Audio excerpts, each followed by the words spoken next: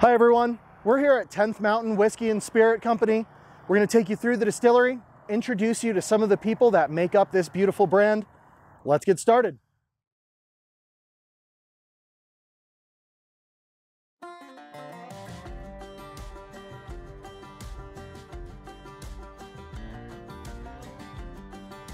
Whiskey is defined as a spirit made from malted grain, but we know it's so much more than that. Whiskey is passion. It's our history, and it's our community. Join us as we explore what it means to be a part of the whiskey culture.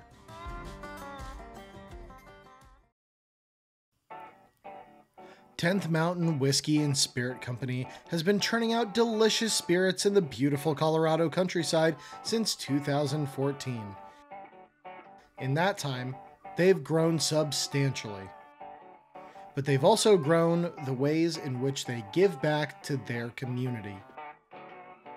Named after the legendary 10th Mountain Division, they've been focused on giving back to the veterans who've given so much for us and our freedoms. Welcome to the Rickhouse with Whiskey Culture. I'm Greg, your host. Let's see just what makes this distillery so unique. Hey guys, welcome to season 3 of the Rickhouse here with Whiskey Culture. We're at 10th Mountain Whiskey and Spirits Co. I'm Greg. My name's Ryan. And we are going to take you through the distillery. We're going to take you to see how all of the 10th Mountain whiskey is made. And we're going to take you over to the tasting room in Vail. So everyone be ready. We're going to have a great time here. But the thing that everyone wants to know is, how did you guys get started? Figured someone in this town was going to make whiskey sooner or later and said, might as well be us. So that was about 7-8 years ago, and here we are today. So how did you get started? I mean, you had to have that initial, hey, I'm going to make whiskey moment. Sure. But I mean, what was the process? Everyone dreams of having a distillery. I mean, especially all the people that are viewing. But what was that process like to just decide, hey, I'm going to make whiskey, and then to go make it happen? Sure. Well, I've got a background in bartending, first of all. When first moved out to Vail, Colorado in '98, started bartending around town for the first couple of years, and then started a restaurant in 2002, the West Side Cafe. And the natural next progression, I started making home brewing with make my own beer a couple times a year, and then the next step after that's distilling. So we're just kind of watching what the craft distillery movement was doing in the early mid 2000s, late 2009, 10, and then was like, hell, let's see if I can make this happen. Awesome. So, I mean, you had to go learn to make the whiskey. You had to come back here. You had to set up shop. I mean, how did that feel emotionally that first year? Getting everything together and just, learning to make it and then just making it happen. Was there a plan in place, or was it like, we're just going to do this? Yeah, no, there's a good plan in place. So I went out to Moonshine University in Louisville, Kentucky, and got hands-on distilling knowledge there. Met a lot of the right folks in the industry. Leaned on quite a few of the instructors that I met at Moonshine U. Came back and wrote a business plan, and here we are today. So, but yeah, there's definitely a plan in place. Awesome. I mean, that's good. There's a big difference between having the plan in place and kind of just flying solo. But I mean, it's good to hear. It's 7 years. That's past that point where you're kind of, on thin ice there. But I mean, you guys have been here. You guys have been doing all of this this great whiskey, not just whiskey, but other kinds of spirits. Yeah, exactly. We make we hang our hat on our whiskey expressions. Something we're very proud and passionate about. But we make a great 10th Mountain potato vodka.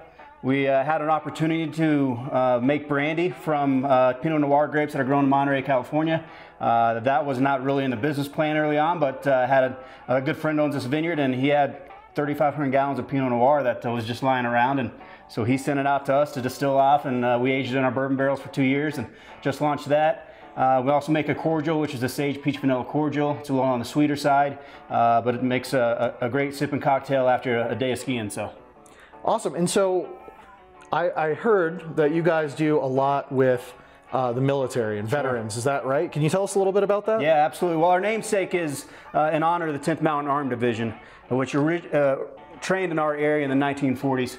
And when they returned from World War II, they won some very significant battles in World War II. And when they came back here to the States, they wanted to share the outdoor skiing lifestyle that they had fallen in love with while training. They were a mountain warfare specific division in World War II, so they trained just south of us in a place called Camp Hale. And they came back, and over 62 different ski resorts across the country were started by 10th Mountain vets, and Vail Mountain being one of those mountains. So we wanted to honor those guys with our namesake. And they're still one of the most deployed divisions today, and they're based in upstate New York in a place called Fort Drum. Excellent. Well, let's get started. Cheers.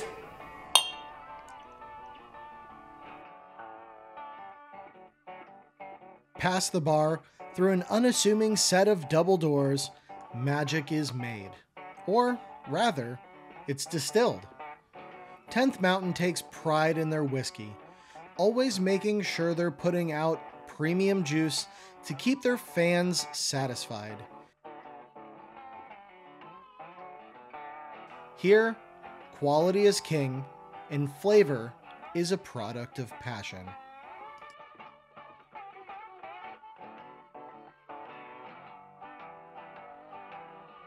All right, everyone, we're here in the production room with Sean Hogan, head distiller for 10th Mountain. Thank you for having us. Absolutely. We're so excited to have you guys here. So, as you can see, they've got just a couple of barrels resting back here. But what is a day in the life of the head distiller for 10th Mountain? It's a very, very, very early morning. Every day I get here between 3:30 and 4. And the main reason for that is just to turn on the boiler, get that heated up, and get our cooker and our still ready to go. Awesome. So, how did you get started here at 10th Mountain? My dear friend, Ryan Thompson, who actually we weren't that great of friends. We've just known each other for years. We've worked together in the Valley forever. I had been a bartender for 20 years. He came up to me at one of the bar places I worked and said, "I need to talk to you tomorrow." And I said, "Okay." And he told me they were thinking of starting a distillery. And I was very excited, but he wanted me to run their tasting room because I bartended in the Valley for so long. And I told him, I'm getting too old for bartending. He said, we'll run our distillery. And then he sent me to Moonshine University in Louisville. And that's it. So you both are alums of Moonshine University? Absolutely we are. Yeah. So you got early mornings. We had a complete happenstance with you coming into 10th Mountain. What are you guys working on right now? Are there projects that you guys are working on, trying to innovate any new products, or are we focusing on the line that you have right now? Sure. We are focusing on what we're doing right now because we are getting a whole bunch of new orders from California, Massachusetts, Georgia, wherever, but we are trying a couple new things. We just started our single malt. We did a first run of that. It sold out in 2 months from the tasting room in Vail. As the years go on, we're going to have more and more of that. And then we have a chocolate rye and a chocolate bourbon that are brand new things that we're about to start doing. We're very excited about. Those will be ready probably in the first 2 months of 2022. So a chocolate bourbon. Yeah. That sounds like it will be awesome. Yeah. So you all are focused right now on expansion and just growing the portfolio because you have demand coming from other states, Absolutely. Which is awesome. Yeah. I mean, it just shows that there's a demand for the product, that it's good stuff. We're feeling good. We're feeling good. I mean, every once in a while, I'll be like, things have kind of leveled out or whatever, and then literally the next day, Ryan will come to me with something that he or our national sales guy, Jason, has started that 2 more states are going to come on in the next 3 months. So we got to get to work, filling up more barrels and filling up more bottles. And one of the things that people don't necessarily realize, they think, okay, well, the demand comes in, let's just make more whiskey. But it's not the case. All of these barrels back here have to sit, they have to age, they have to mature. Exactly. So it's almost like, you know how everyone always asks why roads are perpetually under construction? Yeah, and being built. It's because as the population grows, you know, they have to push through permitting, they have to get the roads ready, they have to get the contracts out. And I'd assume it's probably the same way here, right? Exactly the same thing. I mean, we would love to just be able to put out everything we have. It's not old enough all the time. That is a huge thing that we deal with, making sure that it's old enough and ready to go. Ryan does a really great job of constantly opening new distributors or new states.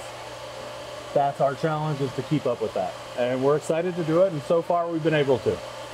So, being the distiller here, learning on the go, Moonshine University, what is one of the biggest challenges that you've faced as a head distiller here? probably the biggest thing is consistency. Every time you do something, there's so many variables. When you do a cook, when you do a distillation, when you do a fermentation, there's just small little things that don't seem like that much to you, but they can change everything so much. They can change the yield, they can change the flavor.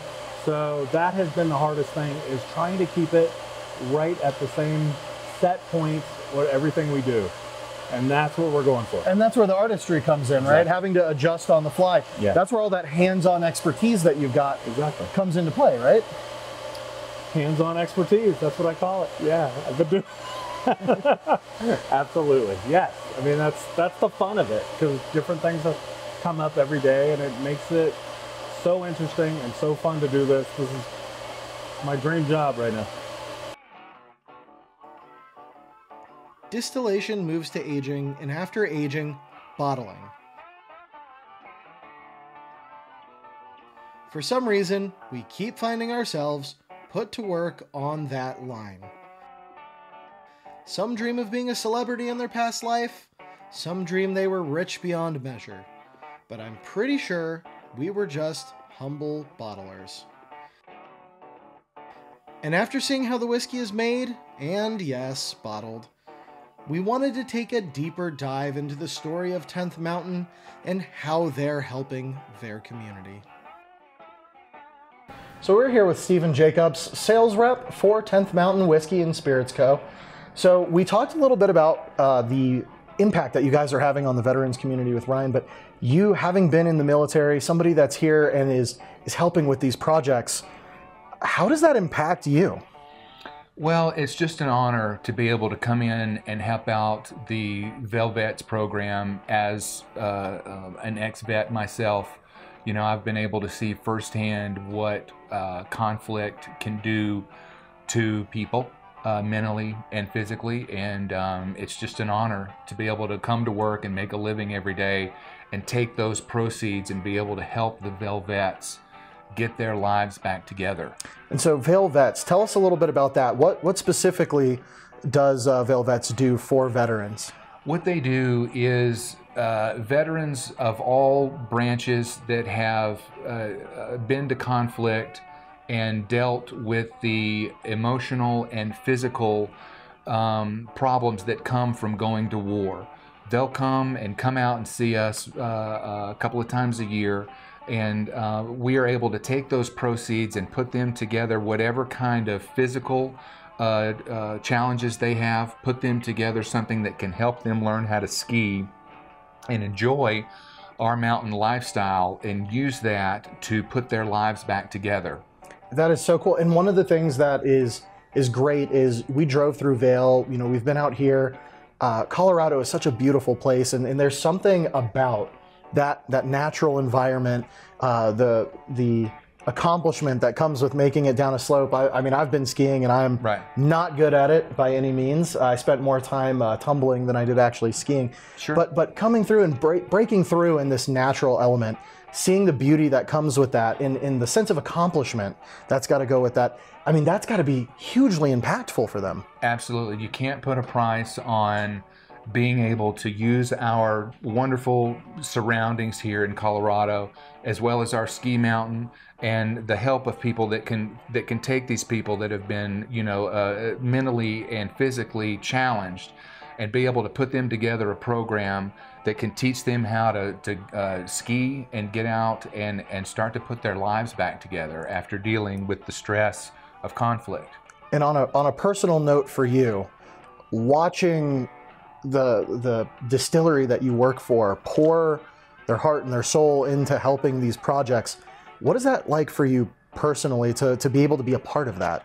It's just very rewarding. It's hard to explain to civilians what it's like to be in the military, A, and B, what it's like to go to conflict and to completely change your life for the freedom of others, and to be able to take one of the greatest states in our country and its beautiful geography and be able to use that to heal and bring these guys back together and help them put a life together after what they've given for our freedom.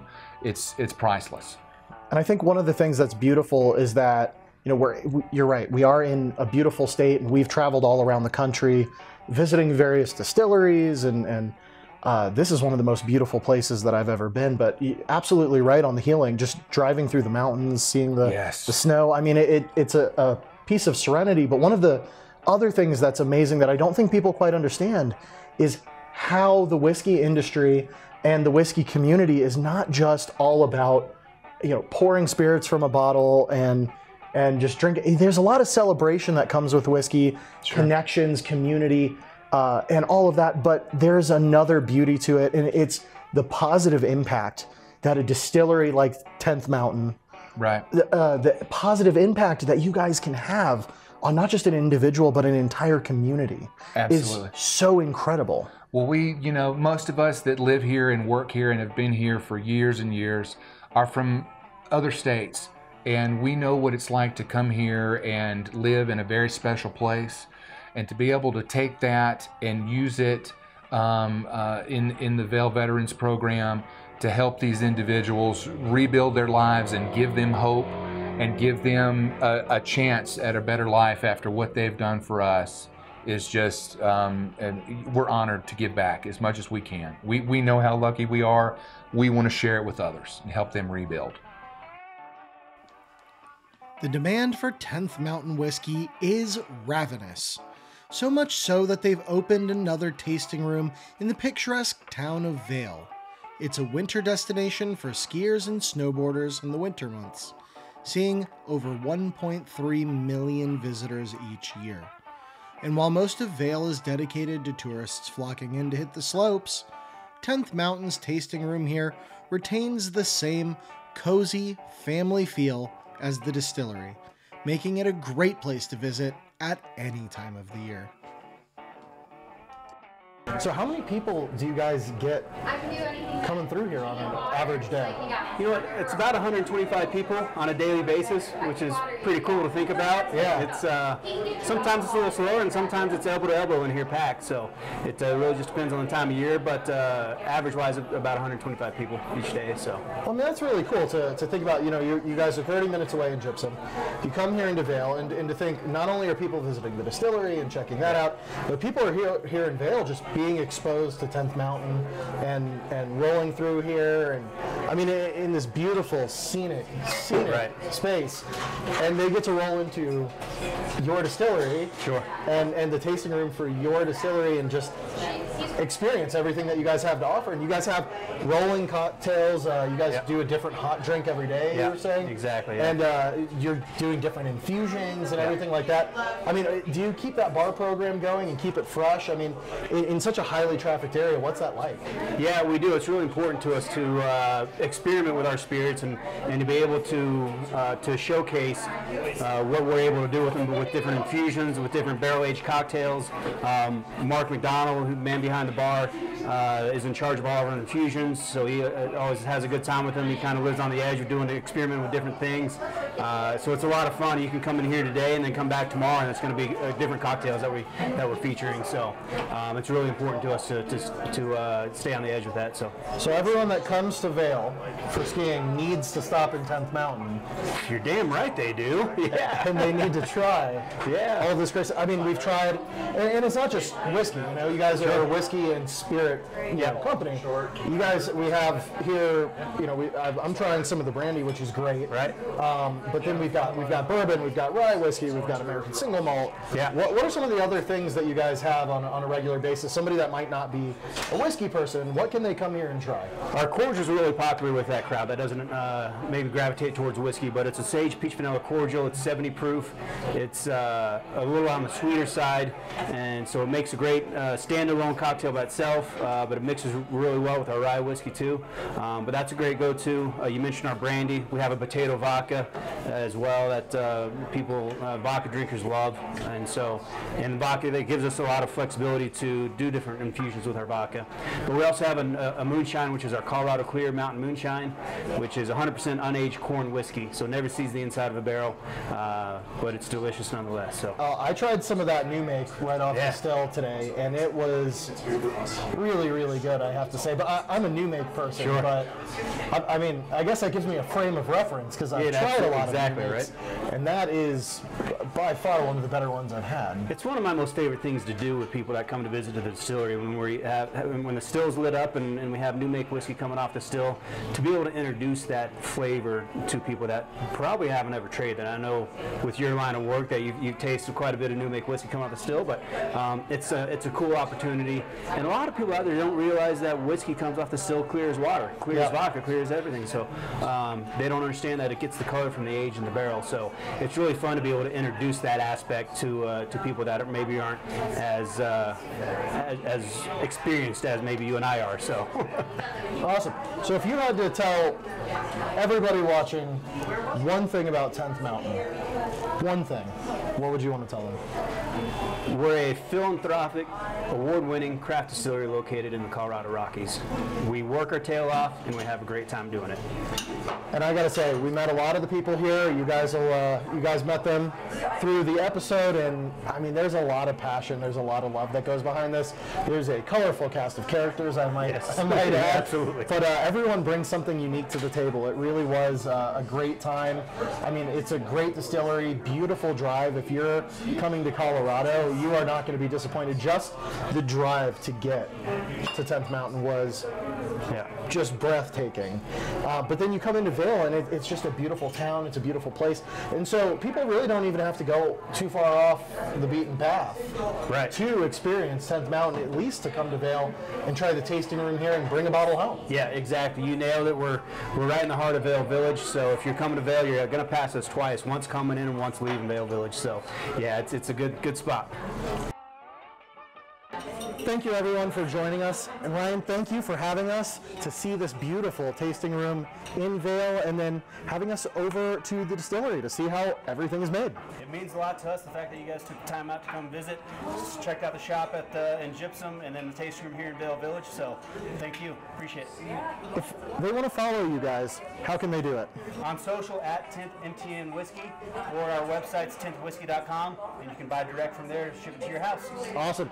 Thank you again for having us.